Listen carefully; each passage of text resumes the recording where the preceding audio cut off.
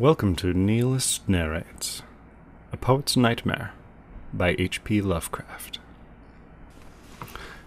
Lucullus Languish, student of the skies, and connoisseur of rare bits and mince pies, a bard by choice, a grocer's clerk by trade, grown pessimist through honors long delayed, a secret yearning bore that he might shine in breathing numbers and in song divine. Each day his fountain pen was wont to drop an ode or dirge or two about the shop. Yet naught could strike the chord within his heart that throbbed for poesy and cried for art. Each eve he sought his bashful muse to wake with overdoses of ice cream and cake. But thou the ambitious youth a dreamer grew, the Ionian nymph declined to come to view. Sometimes at dusk he scoured the heavens afar, searching for raptures in the evening star. One night he strove to catch a tale untold in crystals deep, but only caught a cold. So pinned Lucullus with his lofty woe, till one drear day he bought a set of Poe. Charmed with the cheerful horrors there displayed, he vowed with gloom to woo the heavenly maid. Of Auburn's tarn and Yannick's slope he dreams, and weaves 100 ravens in his schemes. Not far from our young hero's peaceful home lies the fair grove wherein he loves to roam. Though but a stunted copse in vacant lot, he dubs it Tempe and adores the spot. When shallow puddles dot the wooded plain, a brim o'er muddy banks with muddy rain, he calls them limpid lakes or poison pools, depending on which bard he fancy rules.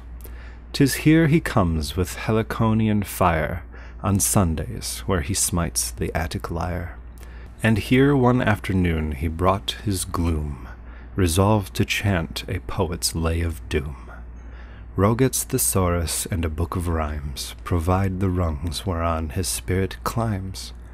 With this grave retinue he trod the grove, and prayed the fawns he might a poet prove. But sad to tell, ere Pegasus flew high, the not unrelished supper hour drew nigh. Our tuneful swain the imperious call attends, and soon above the groaning table bends. Though it were too prosaic to relate the exact particulars of what he ate, such long-drawn lists the hasty reader skips, like Homer's well-known catalogue of ships. This much we swear, that the adjournment neared, a monstrous lot of cake had disappeared. Soon to his chamber the young bard repairs, and courts soft somnus with sweet Lydian airs.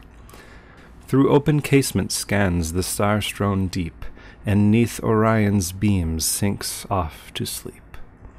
Now start from airy dell the elfin train, that dance each midnight o'er the sleeping plain, to bless the just or cast a warning spell on those who dine not wisely, but too well. First Deacon Smith they plague, whose nasal glow comes from what Holmes had called elixir pro. Grouped round the couch his visage they deride, whilst through his dreams unnumbered serpents glide. Next troop the little folk into the room where snores our young Endymion, swathed in gloom. A smile lights up his boyish face, whilst he dreams of the moon, or what he ate at tea. The chieftain elf the unconscious youth surveys, and on his form a strange enchantment lays. Those lips that lately thrilled with frosted cake, uneasy sounds in slumberous fashion make. At length their owner's fancies they rehearse, and lisp this awesome poem in blank verse. Omnia risus, et omnia pulvis, et omnia nihil. Demonic clouds uppiled in chasmy reach of soundless heaven smothered the brooding night, nor came the wonted whisperings of the swamp, nor voice of autumn wind along the moor, nor muttered noises of the insomnious grove whose blank recesses never saw the sun. Within that grove a hideous hollow lies, half bare of trees. A pool in center lurks that none dares sound, a tarn of murky face, though naught can prove its hue, since light of day, affrighted, shuns the forest-shadowed banks. Hard by, a yawning hillside grotto breathes, from deeps unvisited, a dull, dank air that sears the leaves on certain stunted trees which stand about, clawing the spectral gloom with evil bows. To this accursed dell come woodland creatures, seldom to depart.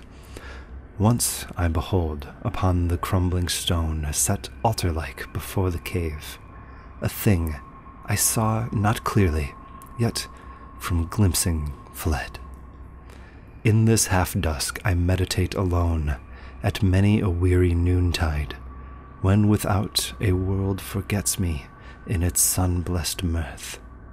Here howl by night the werewolves, and the souls of those that knew me well in other days.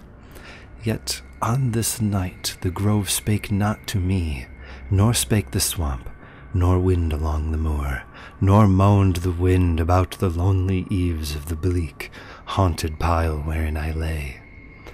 I was afraid to sleep, or quench the spark of the low-burning taper by my couch. I was afraid when through the vaulted space of the old tower the clock ticks died away into a silence so profound and chill that my teeth chattered, giving yet no sound.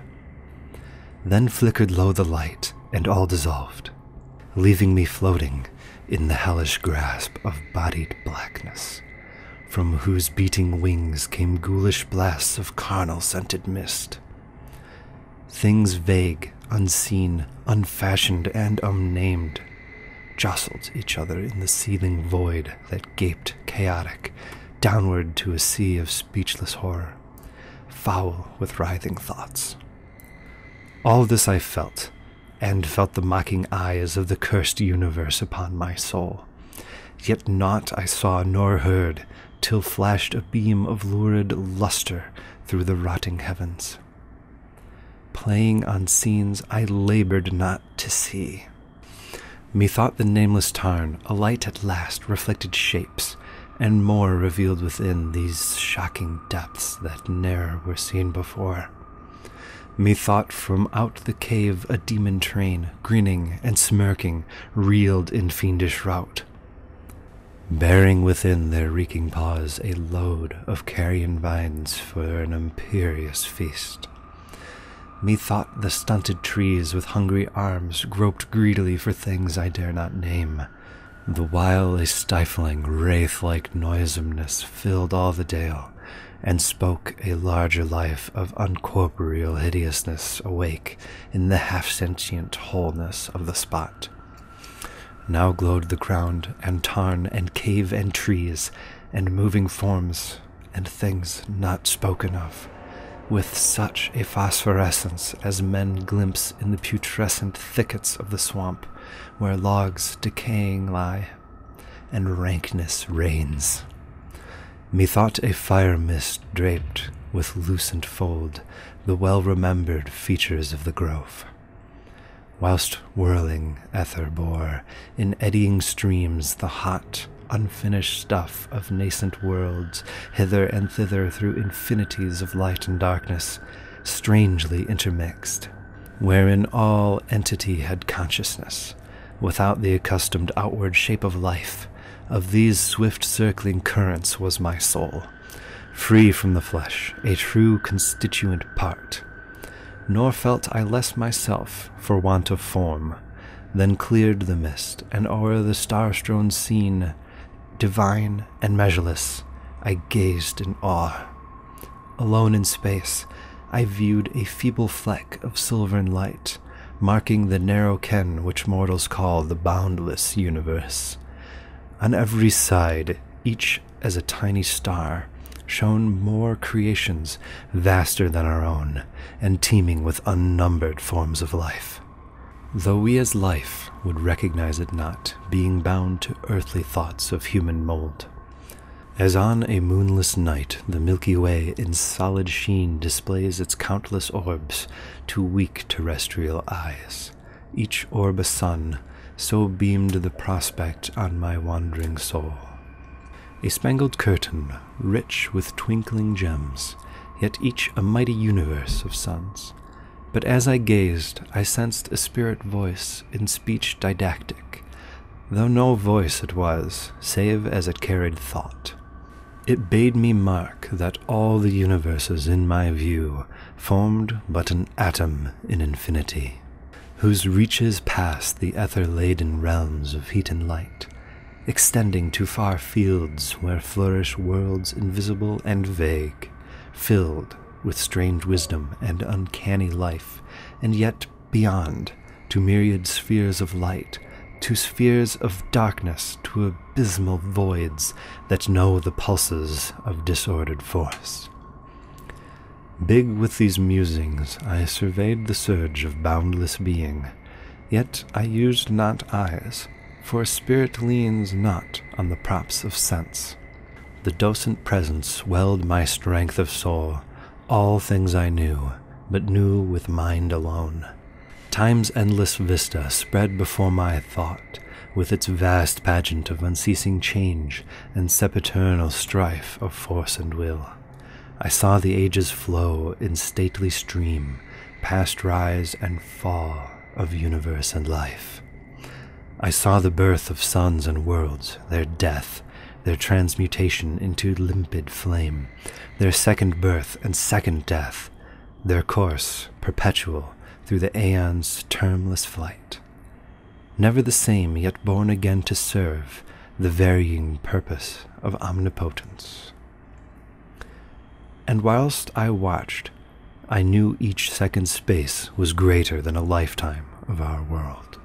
Then turned my musings to that speck of dust, whereon my form corporeal took its rise, that speck, born but a second, which must die in one brief second more, that fragile earth, that crude experiment, that cosmic sport, which holds our proud, aspiring race of mites and moral vermin, those presuming mites whom ignorance with empty pomp adorns, and misinstructs in spacious dignity, those mites who, reasoning outward, vaunt themselves as the chief work of nature, and enjoy in fatuous fancy the particular care of all her mystic, superregnant power.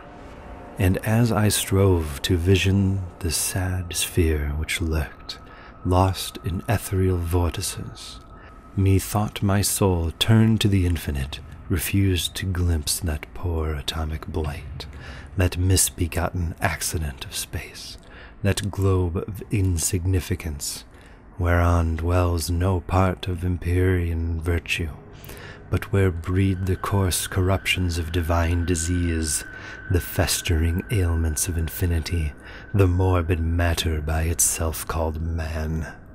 Such matter as oft breaks forth on broad creation's fabric, to annoy for a brief instant, ere assuaging death, heal up the malady its birth provoked.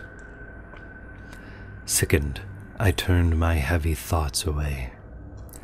Then spake the ethereal guide with mocking mien, upbraiding me for searching after truth, visiting on my mind, and searching scorn of mind superior, laughing at the woe which rent the vital essence of my soul. Methought he brought remembrance of the time when from my fellows to the grove I strayed, in solitude and dusk, to meditate on forbidden things, and to pierce the veil of seeming good and seeming beauteousness that covers o'er the tragedy of truth, helping mankind forget his sorry lot, and raising hope where truth would crush it down. He spake, and as he ceased, methought the flames of fuming heaven resolved in torments dire, whirling in maelstroms of rebellious might, yet ever bound by laws I fathomed not, cycles and epicycles of such girth that each a cosmos seemed, dazzled my gaze, till all a wild phantasmal glow became. Now burst athwart a fulgent formlessness, a rift of pure sheen, a sight supernal, broader, that all the void conceived by man yet narrow here. A glimpse of heavens beyond, of weird creations so remote and great that even my guide assumed a tone of awe. Borne on the wings of stark immensity, a touch of rhythm celestial reached my soul, thrilling me more with horror than with joy. Again the spirit mocked my human pangs, and deep reveled me for presumptuous thoughts. Yet changing now his mien, he bade me scan the winding rift that clave the walls of space. He bade me search it for the ultimate. He bade me find the truth I sought so long. He bade me brave the unutterable thing, the final truth of moving entity. All this he bade and offered, but my soul, clinging to life, fled without aim or knowledge, shrieking in silence through the gibbering deeps. Thus shrieked the young Lucullus as he fled through gibbering deeps and tumbled out of bed. Within the room the morning sunshine gleams, whilst the poor youth recalls his troubled dreams. He feels his aching limbs, whose woeful pain informs his soul his body lives again, and thanks his stars or cosmoses or such that he survives the noxious nightmare's clutch. Thrilled with the music of the eternal spheres, or is that the alarm clock that he hears? He vows to all the pantheon high and low, no more to feed on cake or pie or Poe. And now his gloomy spirits seem to rise, as he the world beholds with clearer eyes. The cup he thought too full of dregs to quaff affords him wine enough to raise a laugh. All this a metaphor, you must not think our late Endymion prone to stronger drink. With brighter visage and with lighter heart, he turns his fancies to the grocer's mart. And strange to say, at last he seems to find his daily duties worthy of his mind. Since truth proved such a high and dangerous goal, our bard seeks one less trying to his soul. With deep-drawn breath he flouts his dreary woes, and a good clerk from a bad poet grows. Now close attend my lay, ye scribbling crew, that bay the moon in numbers strange and new, that madly for the spark celestial ball, in meters short or long or none at all. Curb your rash force in numbers or at tea, nor overzealous for high fancies be. Reflect, ere ye the draught Pierian take, what worthy clerks or plumbers ye might make. Wax not too frenzied on the leaping line, that neither sense nor measure can confine, lest ye, like young Lucullus languish, groan beneath poetic nightmares of your own. Thanks for listening. If you enjoyed this reading, please subscribe so that you may hear the next one to come along. If you have any tales you would like me to read, let me know down in the comments below. Have a wonderful day.